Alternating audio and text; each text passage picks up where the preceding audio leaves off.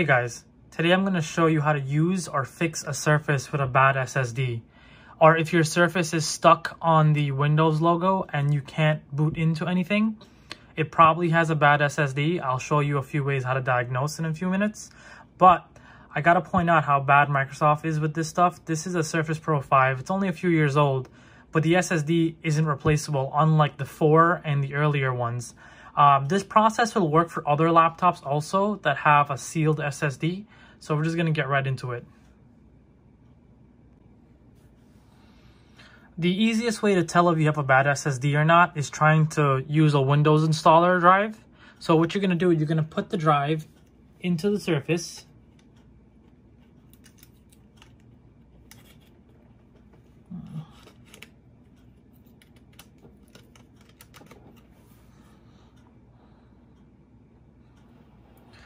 So after the flash drive is plugged in, you'll want to power off the device.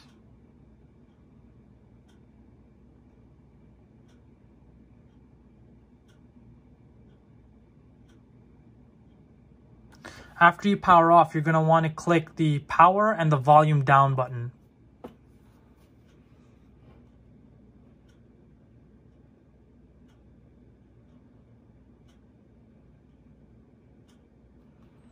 So the easiest way is actually to hold the volume down button and then click the power button once. And then let go. And let's see if it boots from the flash drive.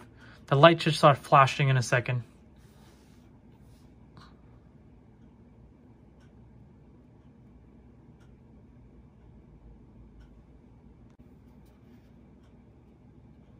Sometimes if that doesn't work, you can click the volume down on the keyboard.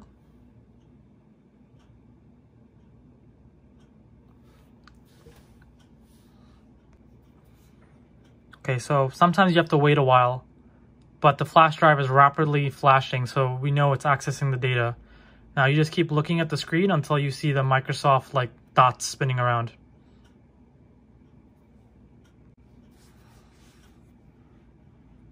Hey guys, so I waited a few minutes and it started spinning. Unfortunately, sometimes you have to wait for a while on these Surfaces. Don't ask me why. Some of them are really fast and some of them are really slow.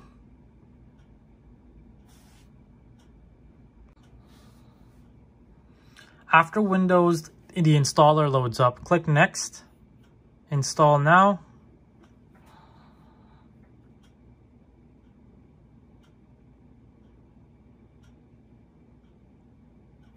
It's going to load up.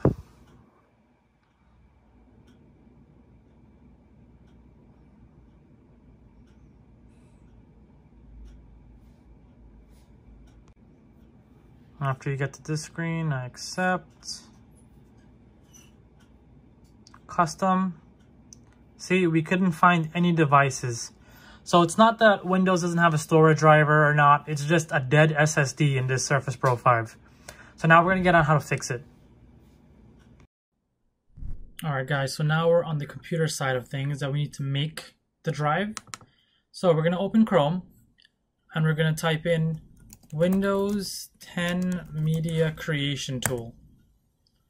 You're going to click Download Windows 10 Disk Image ISO file. Wait for the page to load. Sometimes this Microsoft site is really slow and other times it's really fast. I couldn't tell you why.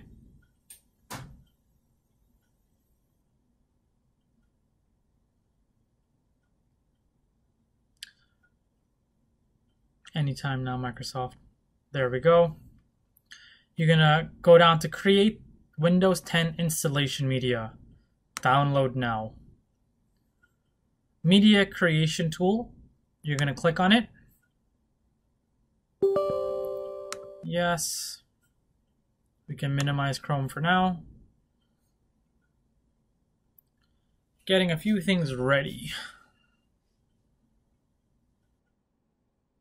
Okay, you're going to accept the notice again.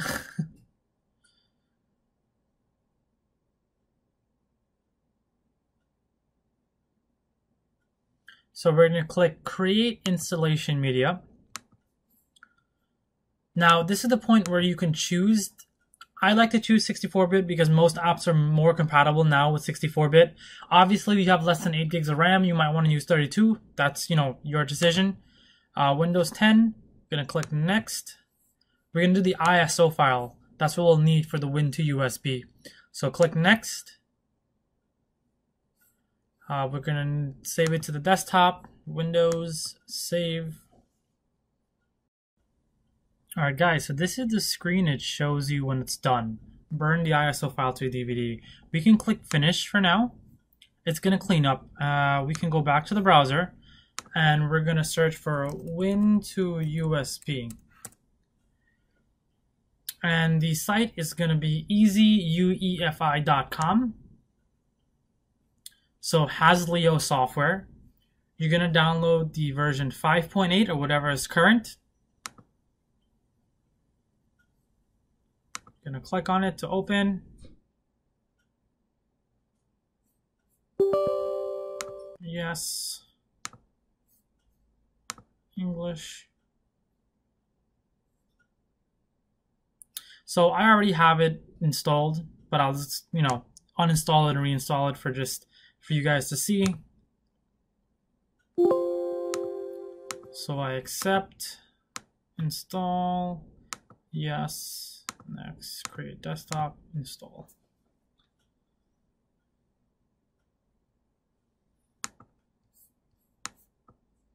Okay. All right, it's installed. It opened the web page. So we're going to double click on it to open.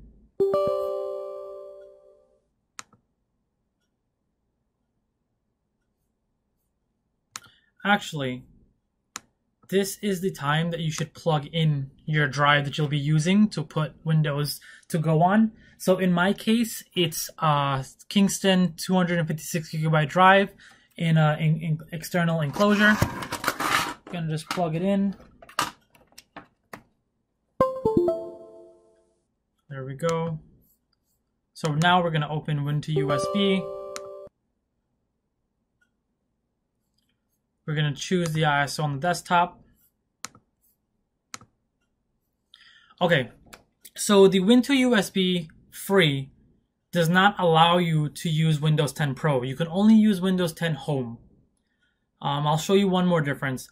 I highly encourage you to pay the $30 for this program. It's really not that much money and it's going to be saving your computer. So support the developer if you can. So Windows 10 Home, next. The destination is going to be my Kingston drive. Okay, this is another thing. On the paid enterprise model or the professional model, you can do MBR for BIOS and UEFI. On the free version, you can only choose one at a time. So since the Surface is a UEFI device, I'm just going to choose the GPT for that. Are you sure you want to delete all the data? Yes, I am sure. So it's going to format.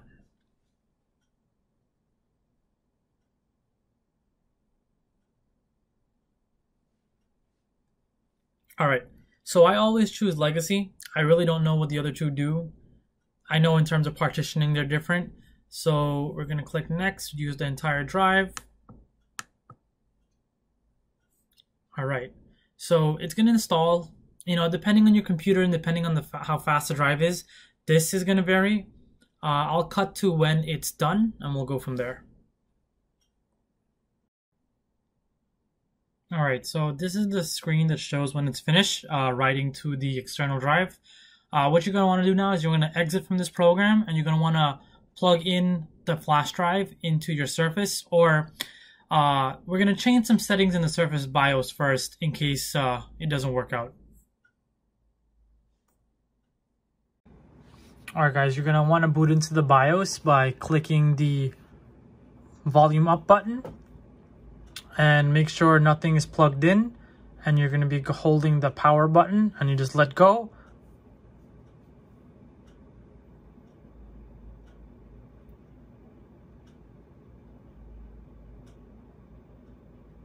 Give it a few moments. I don't know why this unit doesn't boot into the UEFI BIOS right away. I have other Surface laptop that does it right away. I'll just cut to eventually when it comes on. All right, after like a minute, it just booted into the UEFI. All right, so what you're gonna want to copy these settings that I'm showing you for this boot configuration. You're gonna want to uncheck Windows Boot Manager and internal storage. You're gonna want to make sure enable alternative boot sequence is off. Boot from USB has to be on. I think that's pretty much it. In security, you're also gonna want to make sure secure boot is disabled to none.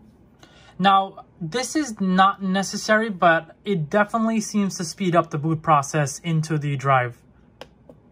Then you're going to want to click exit, and then you're going to want to plug in the USB drive with windowstogo, and you're going to want to hold the volume down button and then click power, and then let go of power, and then after like a minute or two, it should start loading the windows. So after you made your windowstogo drive, I use the Kingston right here. We're gonna plug it into the Surface.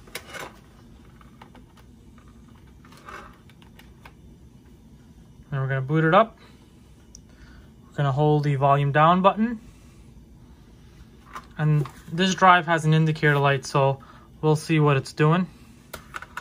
So be patient. Sometimes it takes a while to boot into this, especially the first time. All right, guys, about maybe like 5 to 6 minutes later, it finally started showing the dots. Remember, the steps are hold the volume button down and then click the power button, and then watch for activity on your, flash drive or hard drive. I guess one note as we're waiting for this to set up is I tried using some other USB 3 drives. Some of them worked, but they were really slow compared to a traditional 2.5 SSD or an NVMe drive. I would really recommend you use one of those instead. Now we're just gonna wait till everything gets set up. It'll work like a regular Windows install. It's already installed onto the drive with windowstogo, but it still has to download the local drivers for your machine. In this case, the Surface. Hey guys, we're finally in. Everything seems to be working fine, so I'm just gonna go through the setup.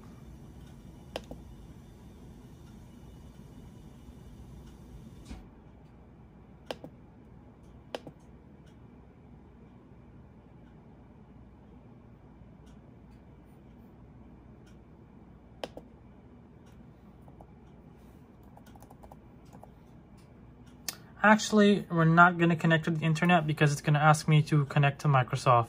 So we can connect after we create an account, because this is Windows 10 Home.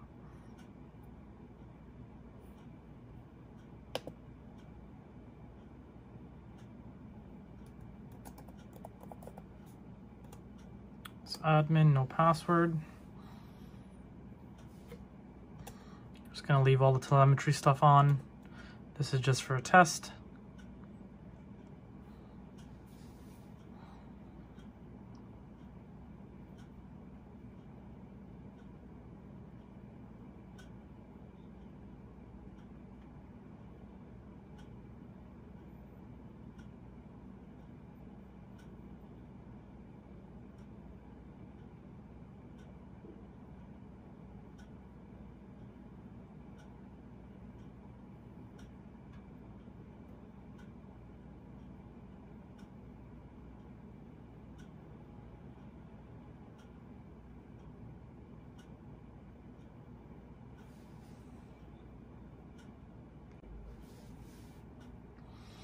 All right, there we go. We're on the desktop. Now we need to install all the drivers because everything will be really slow. So just open Windows Update, let it scan for all the Surface drivers. Oh, forgot to connect to Wi-Fi. But already you can tell it's pretty fast for something running off our flash drive or SSD in this case.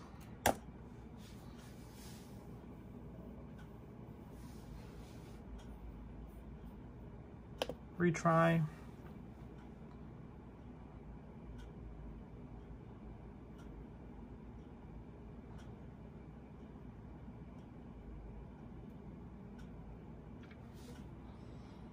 So this is all the updates it has to install, all the drivers for all the Surface things. When it's done, it should work really fast. We're just gonna wait. All right, guys, so the update started installing. We're just gonna restart and make sure everything is good. All right, guys, we're back. Most of the updates, if not all, they're done. See, if you just wanted to fix your Surface and get back working and have windowstogo on an external drive, then that's it. You can stop watching. I'll give some more tools. So most of you probably have heard of Ninite. So we're going to use that to install some applications and just see how fast it goes. We're going to do Chrome, Firefox, Zoom, iTunes, VLC, and WinRAR.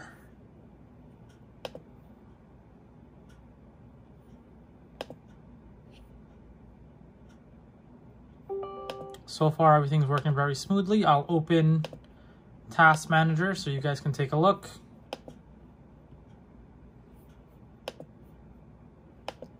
So this is the Surface Pro 5 with the i5 7300U and 4 gigs of RAM.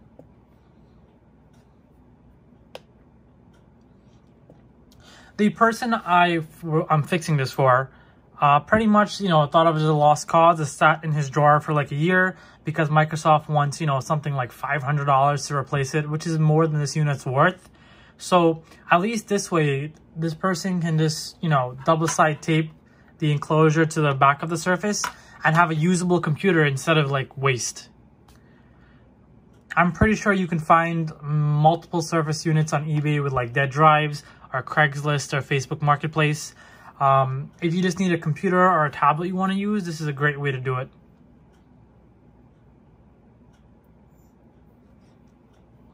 Man, 4 gigs of RAM does not cut it these days, does it?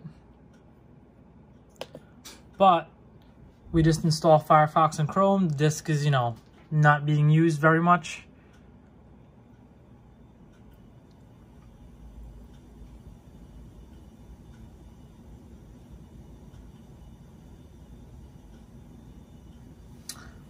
All right, so some of you may want the stock Surface wallpaper back. What you can go is just open Chrome and just Google Surface wallpaper pack. The second one from Wallpaper Hub, you can click Surface Collection. And then you can click which design of the Surface wallpaper you want. The original one this one shipped with would have been the something like this, but this is from the Pro 6 and this is the 5. Some of these look really nice.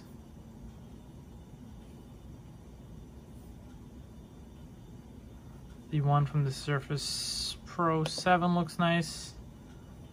We can download that.